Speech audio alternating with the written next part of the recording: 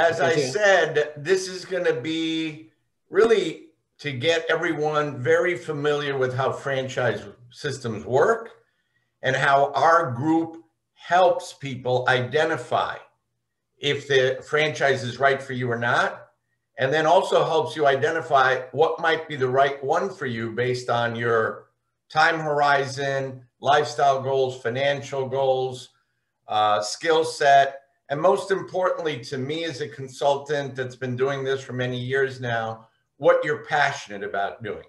I'm a big believer that you can run all the ROIs and analysis if you wake up in the morning really excited about the business that you're going to build. That's 9/10 of the game. So let's start with, what is a franchise? You know, lots of people really don't clearly understand what it is. It's simply a business like any other. However, they are established. It's not a startup. They are validated. Validated means proof of concept exists. There are other open businesses, and you can talk to those owners and ask them whatever you want. How's it gone for you? Did it meet your expectations? Are you making the kind of money that you expected? What's the franchisor support like? Franchisor has established systems, operating manuals. They support you with IT support, marketing support. Oh, let me admit another person. Charlie, welcome. We started a minute ago, so I'm going to keep going. I'm discussing what franchises are all about. So the truth of the matter is that franchises are a partnership. Unlike us starting a business from scratch, this is an established brand. They know what they're doing. They provide people with a template for success. Usually franchisees that don't succeed are the ones that go to training. They learn all about how the business operates. They've talked to other owners. They go back to Houston or wherever, and they decide that they're going to be smarter than the company. And they're going to change the way things are. Usually that's a recipe for failure. In fact, only 7% of the country are military veterans. Over 16% of franchise owners in America are military veterans, and franchise companies that I talk to love it when I tell them, hey, you know, Daryl's a military veteran. The reason being that military veterans are taught and trained to follow a system. They are trained to understand this is what I'm supposed to do. They have a strong work ethic, generally very successful franchise owners.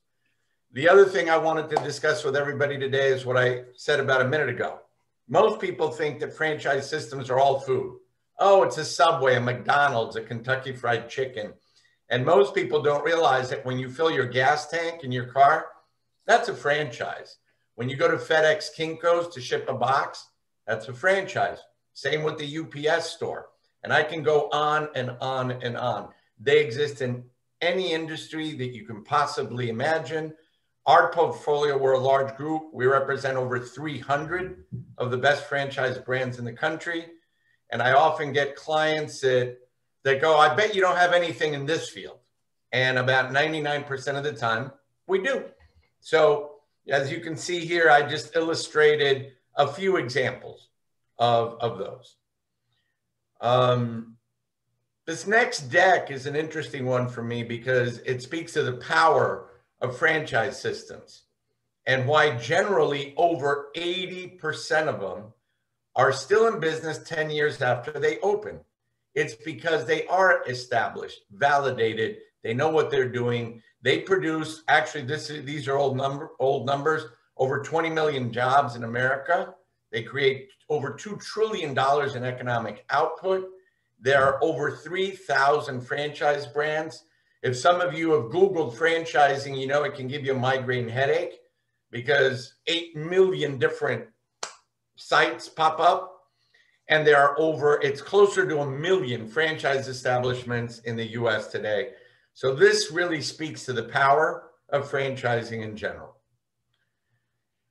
The Franchise MBA, as you can see on this deck, is actually a best-selling book that the founder of our group wrote.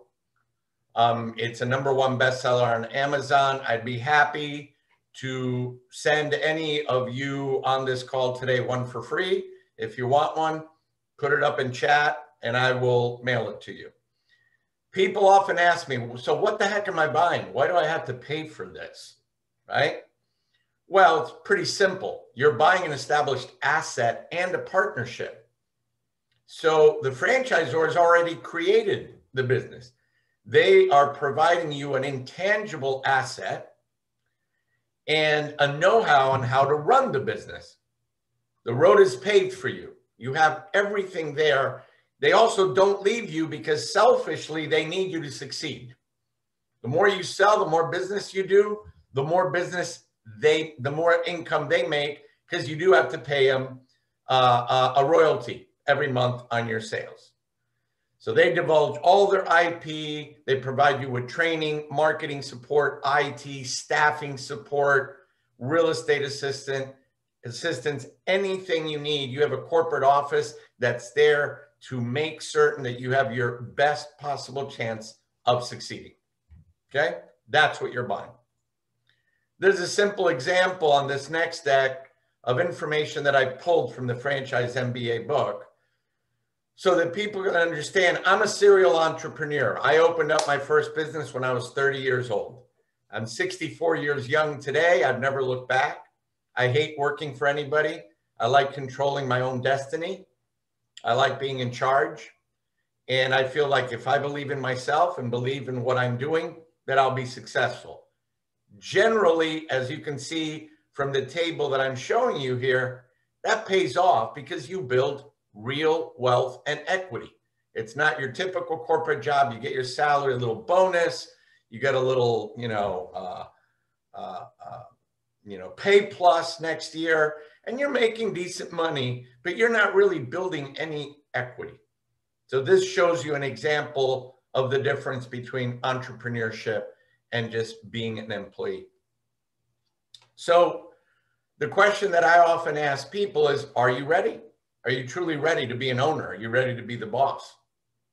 And like a couple of you on this call already know, because you've talked to me, I send out a questionnaire that asks you, what do you want to do? What industries do you like? And then I make sure that all of my clients, good consultants, and there's a big difference. There are sales organizations out there that represent 6 or 7 brands. They're going to try to sell you one of them. If you work with consultants like our group that have hundreds of opportunities, what they make sure of is that the franchise that they present to you has a good reputation. And I will always encourage all my clients to have multiple calls to ensure that, to make sure that they feel strongly that the franchise company that they're about to partner with has a great reputation. Are the owners of the franchise of your choice satisfied? You got to speak with them. I talked to a client last week that's emotionally excited about a franchise brand. Good brand. He feels like he doesn't need to talk to other owners. Big mistake. You never know what you're going to learn by talking to people that have been open for 6 months, a year, 5 years. So it's a very important part of the process. Location is everything, like any business, whether it's brick and mortar or otherwise. There are certain franchise companies that will tell me. Daryl's on this call and he likes country living, small populations. The problem with franchise companies, sometimes I identify an opportunity that might be right for Daryl and they go, too small, Eddie. It's too small a territory for the business to really thrive in. So they don't want you to fail. I get clients that often get mad at me when I tell them the franchise company thinks it's too small because people are emotionally connected, obviously, to where they live, but they're really protecting you. If their model is not a good one for you to earn a 6-figure income by building that business in your location because of demographics, they're going to tell you that. You got to make sure that you ask a lot of questions to make certain that the franchisor provides you all the assistance that you require to give you your best chance at succeeding. Like what kind of training, not only for yourself, but the people that you hire. If you want to be an absentee owner, for instance, you're going to need a general manager that reports to you. You're going to be working on the business, not in the business. Your computer, your phone, you're going to have have a manager report to you. You want that manager well-trained by you on certain aspects as the owner, but certainly by the franchise company that knows how to operate that business. And lastly, but very importantly, honestly look in the mirror. Do you have the time, capital, and energy required to grow your new franchise business? I often tell people that think that buying a franchise and just because they're established, they can flip a light switch and they're going to be successful. No, sir. No, ma'am. You have to build the business yourself. Lots of great financing for franchise businesses, unlike a startup. SBA loves franchises, for example. Why? Because they're established. It's not Eddie coming in with a great idea. I need a loan. I've got this great business idea. Lenders prefer an established brand, an established business where they can dive in and look to it. So there are a lot of lending opportunities. We work with very reputable financing companies that help our clients not just tap into their liquid capital, but be able to leverage, good financing.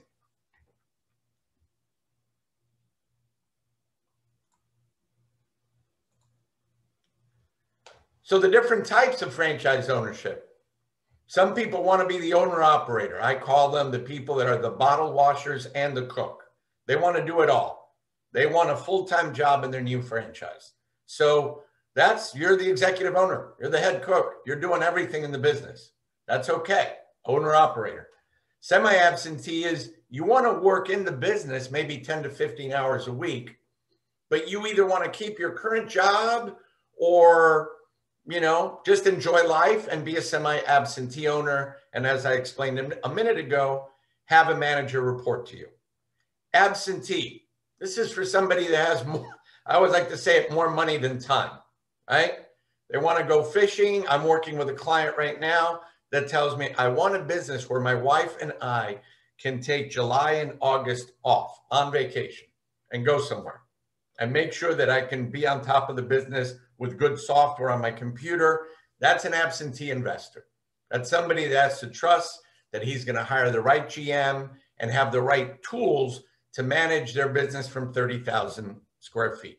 So it's important when you're thinking about franchise exploration to understand what kind of franchise are you interested in, but more importantly, what kind of life do you want as a new owner? This was a simple one. Again, 2 people on this Zoom know that when I send out the questionnaire, I also send a Myers-Briggs test. For those of you that have never taken it, it's fun. It takes a couple of minutes to fill out, and it tells me who you are.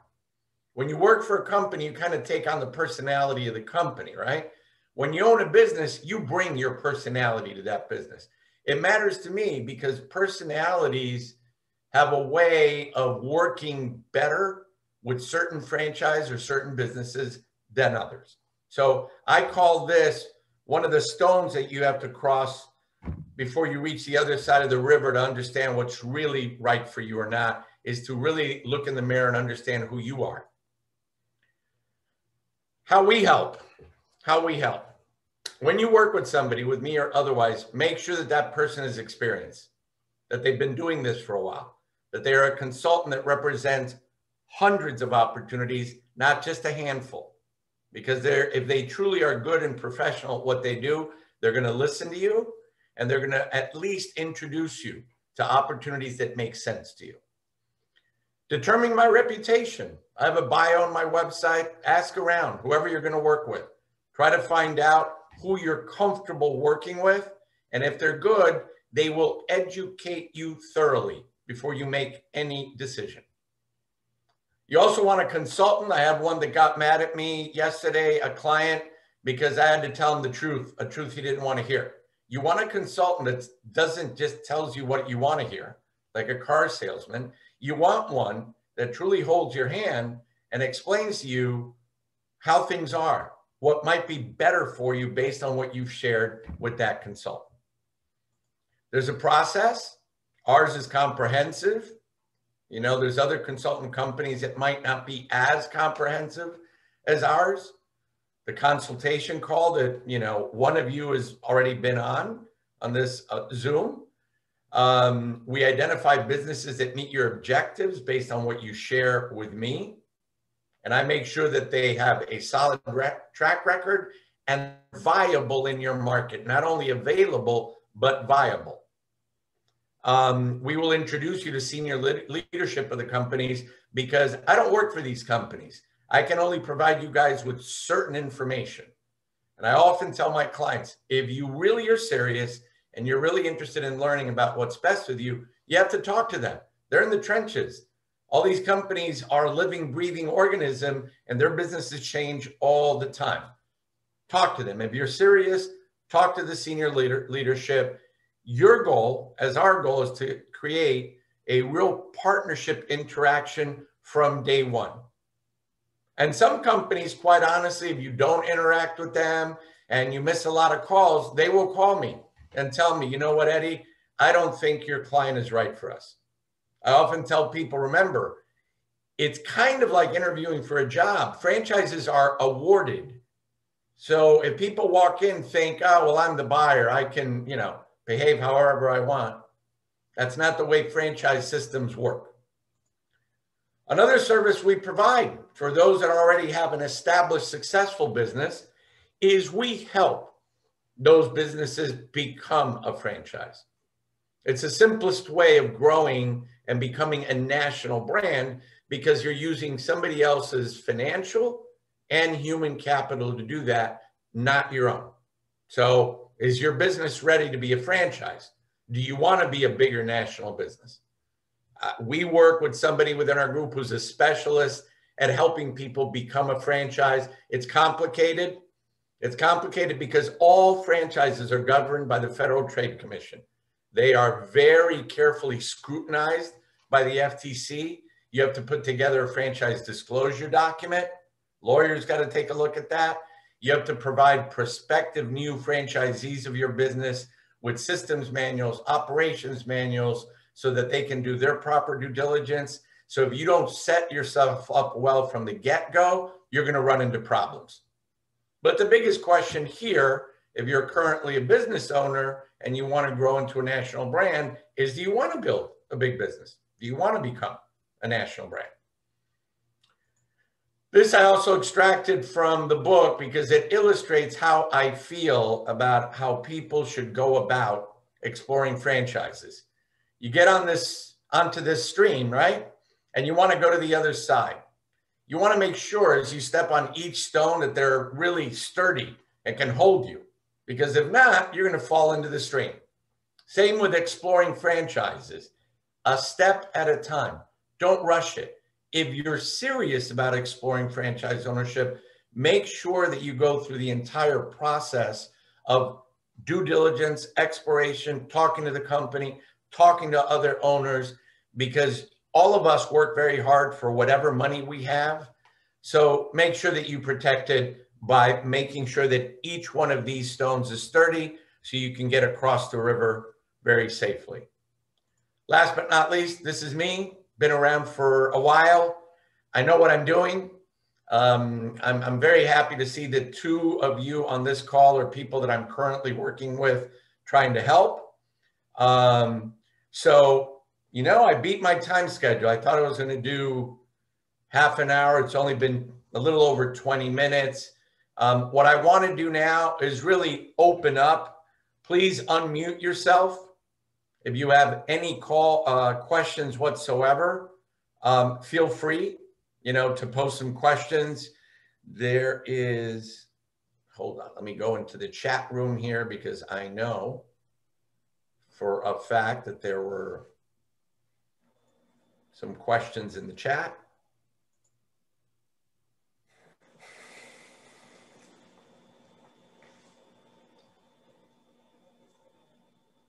Yeah, there are some questions. Sylvanas, I will send you the book. Charlie, the same. Resale value. Dave, good question. Excellent question. Dave asks, what about resale value if you want to sell your franchise? It's actually stronger than your own startup business because the franchisor wants you to get top value, and they want a new buyer that's as strong, if not stronger than you've been. So they help you sell your franchise. You're not on your own. They then reach out to us and tells us, hey, there's a resale in Houston. Dave wants to sell his whatever business. We get on top of it. Because they're an established brand and system and are validated, their multiple tends to be strong because of all those factors. So even to the extent, if you buy a franchise to start with, and let's say you want to secure 2 territories, but obviously you only want to pay the franchise fee for the second one. You don't want to have any operating costs, and you want to let it sit dormant there for a while. Let's say your first territory is doing phenomenally well. So you bought a territory in Houston and you bought another one in College Station or wherever. The first one's doing so great that you don't want to open up in College Station. Really simple. You put that franchise right back in the market and you sell it. It's that simple. Hope that helped answer your question. Do franchisors conduct physical audits to ensure you're living up to their standards? Yes. They will have monthly or quarterly calls with you. A regional person might come visit you to just have a chat. At the end of the day, remember, they have a brand to protect, and it's there to protect you. The stronger the brand, the stronger the business, but it's up to you. They're going to let you do your thing. If you're doing well, most likely you won't hear from them. If they see monthly numbers that aren't adding up, you're going to be getting a call from them. Rob's on financing side of resale, does the term get extended? Rob's is nothing but you can use retirement funds to finance your business, whether it's a 401k or whatever. And the beauty of it is, to me, it is the cheapest way of borrowing money because you're loaning yourself money. You just transfer a portion of retirement funding into your new Daryl Jameson Inc. franchising business for working capital and you name it. And it's tax-free, penalty-free, and interest-free. So that's what a Rob's is on financing slide. Retail, does the term get extended? Daryl, I'm sorry. I'm not sure if I understand your question clearly. You have a term with a franchise. Usually it's 10 years. On a retail, does the term get extended? It does, depending on the owner, the new owner, and what the franchisor and that owner, discuss. So if they're qualified to have an extension of the term, the franchisor will absolutely extend it. Hope that helped. Let's see. I have some other questions here. In a semi-absentee model, does the franchisor help the franchisee with hiring a day-to-day manager? Yes. Again, their goal is for you to succeed. They want to make sure it's your decision who you hire, but they help find you staff. They will work closely with you on why one person might be better than the other, but it's your business. So you hire whoever you want. They train everybody. They train you. They train your manager. They train your staff, again, to ensure that you have your absolute best chance at succeeding.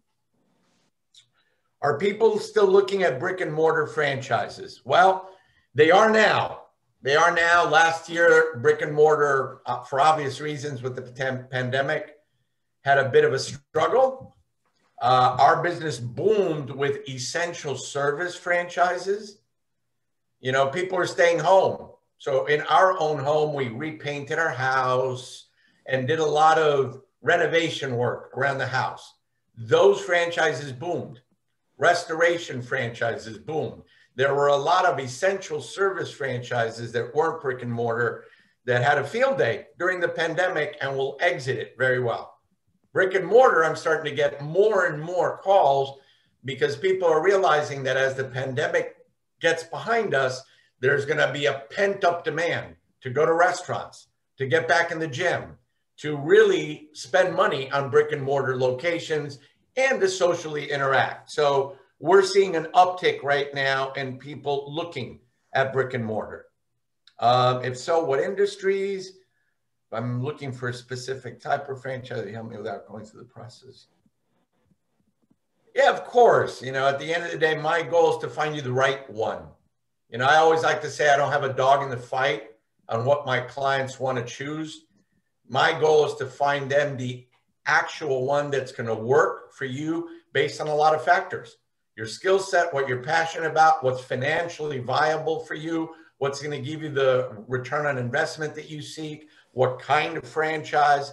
So people that are looking into brick and mortar, I might ask you some deeper questions about specifically, does that mean food? Does that mean a service? Like I have a guy right now in Oklahoma that is interested in the massage business. I don't know why, but we have two excellent ones that you guys probably don't know. We don't necessarily have the known names only in our portfolio like a Massage Envy. We prefer models that are as strong as possible and as supportive as possible, and don't dig into our franchise pocketbooks as much as possible because of the strength of their brand. Like, for example, a lot of people love Chick-fil-A. I get calls on Chick-fil-A. What about Chick-fil-A? I hear they're really inexpensive.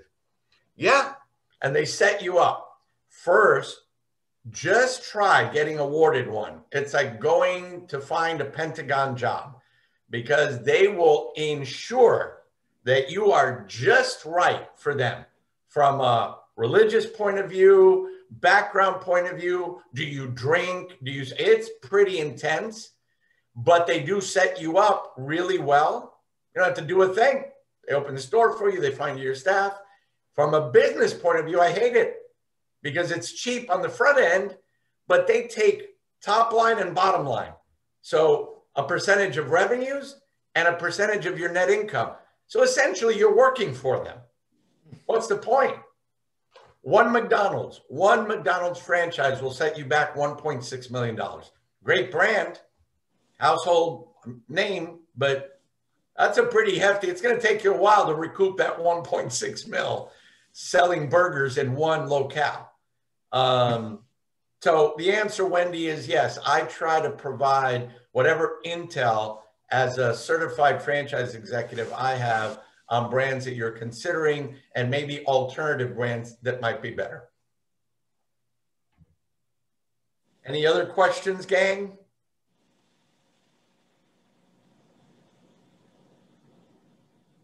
Is there an opportunity to pick up brick and mortar existing? Oh, yes. Great question, Dave. Tremendous. But they're starting to dry up. I called one of the franchise companies yesterday because I have a brick and mortar client that wants to open up a wonderful organic food concept that I personally love, because it's kind of a grab and go kind of concept. So it's a really inexpensive, really high margin, and they do conversions. So it costs you a lot less money to open up that brick and mortar organic kitchen. And these guys work with real estate gurus that are prowling for great discounts on either existing franchisees wanting to get out for whatever their good reason. And by the way, most franchisees want to get out because they either want to retire, or, for example, my friend Daryl on this call today might want to move from the Houston area to somewhere else in East Texas. If he has a brick and mortar operation in the Houston market, he might not want to, manage it from any location. He might prefer selling it and maybe opening up where he's going. So the answer to your question is yes, there's lots of opportunities right now. Chipotle, great, tremendous, very expensive, high royalties, but very well-known brand. As you guys probably know about Chipotle over the last few years, they've hit a couple of roadblocks with issues that they've had that kind of hurt their brand for a while. But I love Chipotle as a business model. We have two brands in our portfolio that have that same model where you walk in and here's the menu, pick your greens, pick your, veggies, pick your proteins. It's simple, quick service. inexpensive fast food. And the two that we represent also have outdoor dining, which Chipotle, some do, but most don't. But yes, it's a good business model, Chipotle. I just think their royalties are high. Yeah, the reason I ask about that is, when you're part of a brand of family companies, a problem at one can affect you, right? Even though you're not necessarily involved in it. Correct. That's some risk. Well, I can tell you, the Subway is a perfect example that comes to mind to your point. They had some big issues a while back. And when you're a part of that brand, you just are infected with that issue just because you're Dave, who owns the Subway in Houston, or three of them, right? So there are pluses and minuses to those big brands. I always get people that want, whether it's Chipotle or Subway or Chick-fil-A or McDonald's or, the well-known brands. And there's plus and minus. Subway, for example, is an example of, they are the world's largest franchise system with over 12,000 units, right? So great. People know them, household name. To really make money as a Subway franchisee, you got to own multiple units, because a good one nets the owner under six figures, year end. So to invest a significant amount of capital to maybe net yourself 80 grand a year, great, strong brand, but I want a business model. I only introduce business models to my clients that are six-figure earning opportunities. That's it. Unless I meet somebody that doesn't care. I have an older guy right now that lives in, I don't even know the name of the town in upstate New York. And he begged me, please, I need to get out of the house. My wife is driving me crazy. I've been retired for over a year, and the honey-do list gets longer every day. And I can't. Please, I don't need to make a lot of money. I have money saved away. I need to get out of the house. Something simple. He likes pets. They own like 3 dogs. He wanted, do you have something in the pet arena? And boom, he's about to, buy a pet franchise so he can be around the world that he loves. He gets to be out of the house. Is it a big money maker? No. Is it a very stable? Pet industry is very strong. Millennials love their pets. They spend a fortune of money on their pets, and older people do too. So from a niche point of view, it's a great business. So are prices set by the franchise, or can you price any way you want? You mean pricing your services? And your products and services, yeah. Now, what in your market, they will work very closely with you to make sure that you're competitive, and they'll work with you. You can't go crazy thinking, the services around the country are X, because they will find out. A client can do research. Remember, franchises have public information.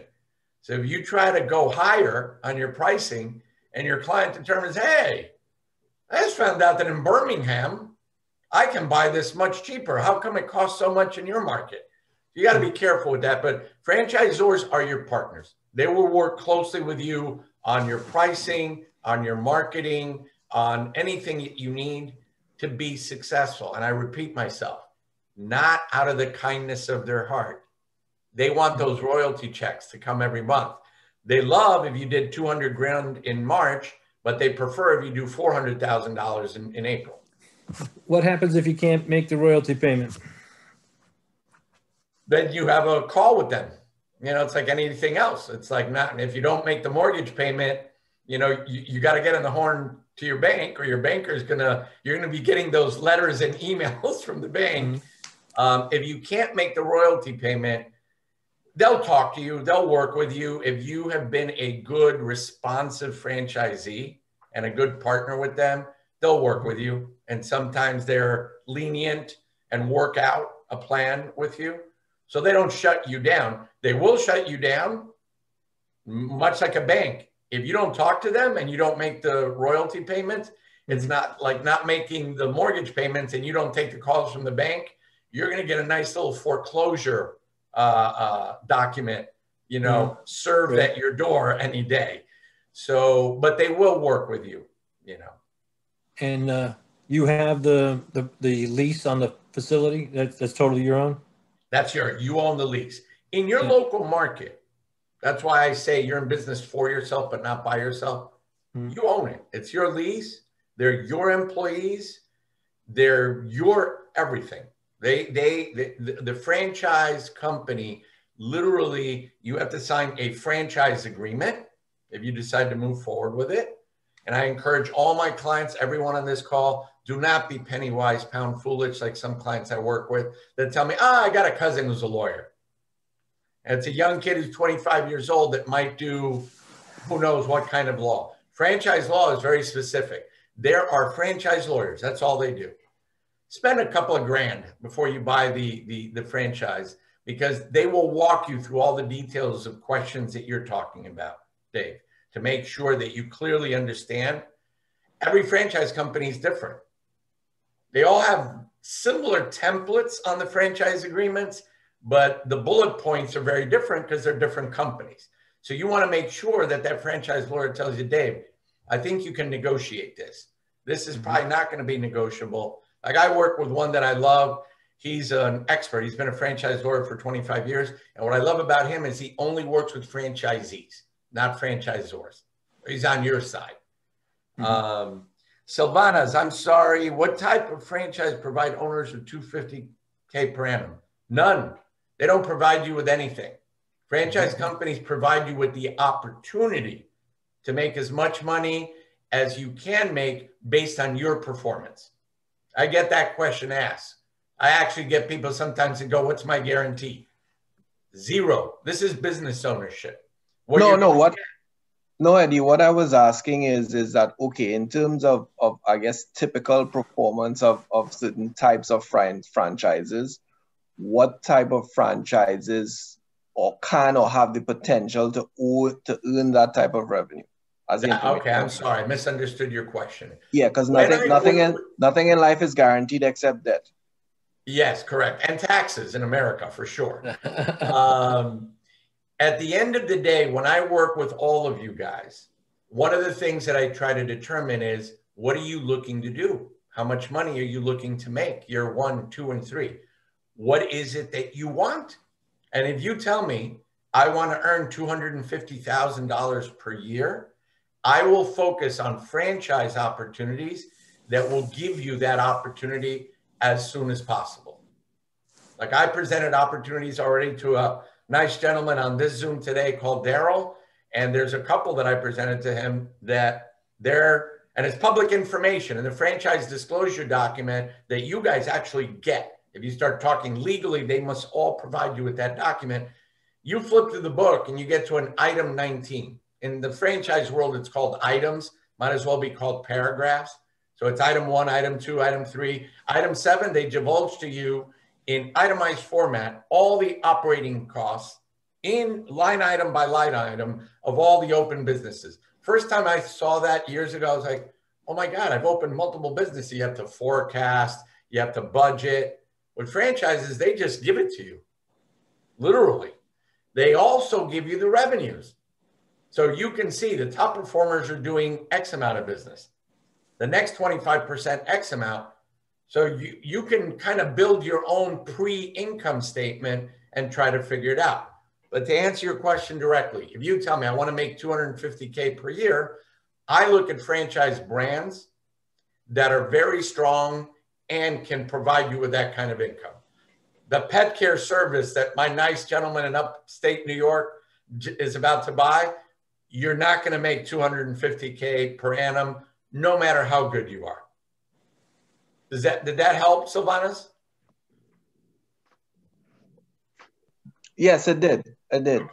There's also another way to make $250K per annum that I kind of like the strategy, which is, instead of buying a very expensive franchise with big numbers, where one territory will cost you, a nice chunk of change, find an opportunity that you love and you feel like you can build successfully in your market or multiple territories in your market. That's less expensive. You leverage your staffing, you leverage your marketing, you invest less money, but because you have multiple territories, you have multiple income streams that can take you to that $250 per annum or above.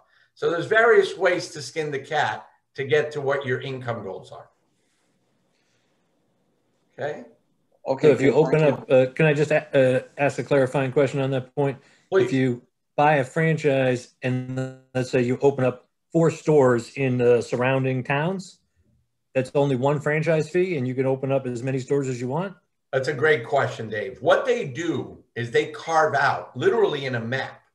So imagine Houston. Houston's one of the largest cities in America, right? So I talk to Houstonians that always go, I want something in the Woodlands. The Woodlands is like everyone wants to open up a business in the Woodlands, right? Mm-hmm. So the Woodlands, the franchise company will work closely with you and show you an exact map, literally north, south, east, west. Here is your exclusive territory. No one can compete with you in this market in the Woodlands, okay? Then they'll look at it, and it's all population and demographics based. Like normally, as I said before, they will tell me if Dave wants to open up in Tailor, for example. Tailor is a growing town in Texas. Small population, not a big population there. So there are certain franchise companies that look at that and go, not enough meat there for Dave to make $100,000, $200,000, $300,000 a year. So they might add Lindale and another market, and then that territory map becomes bigger. That's one territory depending on population. So to answer your question is, depending on where. In Houston is a high populated city. So there's probably, off the top of my head, I would say about 22 territories in Houston. So one franchise fee per territory? Yes. And you can open up multiple stores in that territory? You can open up, no, each location, if it's a brick and mortar location, each location is a territory. Because you're not going to want to open up, let's say, a Chipotle, you know, less than a mile away from each other. Right. That'll be part of your franchise agreement too. The franchise companies pay a lot of attention to that. Where you open, how you open, but. So one franchise fee, one store in one territory. Correct. So if you wanted to leverage by having multiple territories and say one general manager over both stores as an example, you know, you'd have to have 2 territories. Yeah, but for example, I'll give you an example that happens with a lot of our franchise companies. One that I love, they are booming in the ever booming CBD business. And I've written articles on this company. We publish a magazine called The Franchise Journal. And a couple of months ago, I wrote an article on this company, and they're a licensed distributor. They're not a franchise. So they're not beholden to a lot of the FTC guidelines that franchises are. So their territories are bigger, right? They'll work with you. And their incentive is if you buy the Woodlands, okay, if up front you buy a second or a third, the deal is ridiculous. Like one franchise right is 40 grand. The second franchise right for the second territory is 14. That's what I was trying to get to, is there's opportunities to save money by buying multiple territories. I always tell all my clients, if you're excited about a business, it's a better bet to buy multiple territories up front, because the discount that you get is when you do it up front. You can't buy one and a year later tell them, hey, I want a second one and I want that discount that Eddie talked about if I buy multiple units. They're going to tell you that discount was available when you bought the first one. So I always tell people that the better risk is up front. Buy 2 or 3 territories to leverage your marketing, your staffing, everything. If you don't want to open up territory 2 or 3, they're easy to sell. The company wants it back so that they can get open. They're not making money if they're not open. And if you're sitting on the territory not opening the business, that franchise company is really excited when you call them and go, listen, I'm not opening up in College Station. I think I'm really happy just here in the Woodlands. So it's your choice to open or not. It's your choice. You have a time set though. They'll give people generally 12 to 18 months to open door number 2 after door number 1. You can negotiate that. Like obviously during the pandemic, you know, Franchisees had a lot of negotiating clout, Right. but they'll work with you. Can you talk about non-brick and mortar franchises for a moment? That would take a long time, but I'll try my best to give it the Cliff Notes version. For some of you on this call that are, too young to know what a Cliff Note is, I'll try to give you guys a shortened version of that. There are a ton of we represent a big company, and all their brands are essential service brands. They're called premium service brands. I love their company, but paint contracting, garage door design, and believe it or not, there are businesses just around garages where they come in and redo your garage, redesign your garage door. There are people in essential services that, whether it's roofing, in terms of home, it's anything you can imagine. Kitchen and bathroom remodeling franchises. There's concrete franchises that all they do is exterior, like driveways, pathways, both lawn maintenance.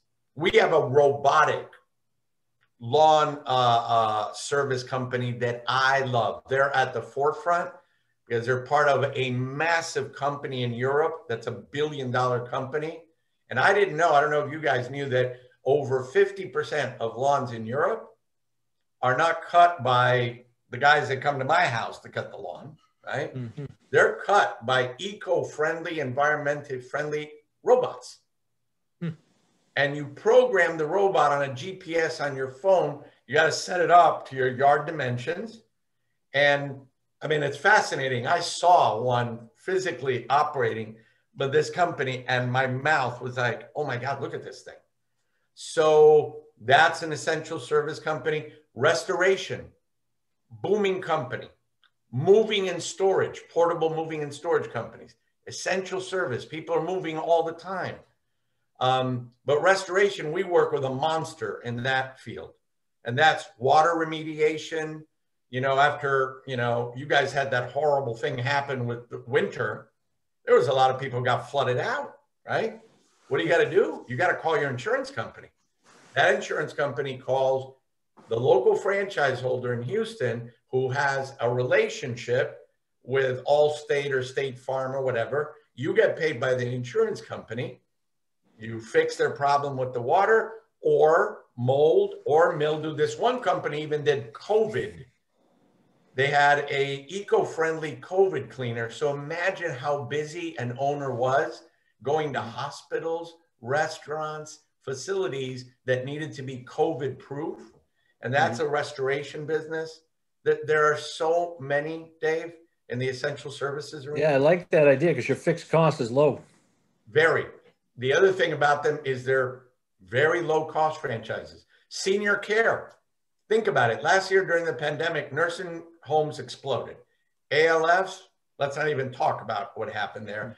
And then families started to look at their bank accounts going, dear God, we love, mom, but I wish we could find an at-home care, bring mom home, save some money. So at-home senior care franchises boomed during the pandemic. And I think we'll come out of the pandemic continuing to boom. Low cost, high margin, essential service. Baby boomers like me, we're not getting any younger.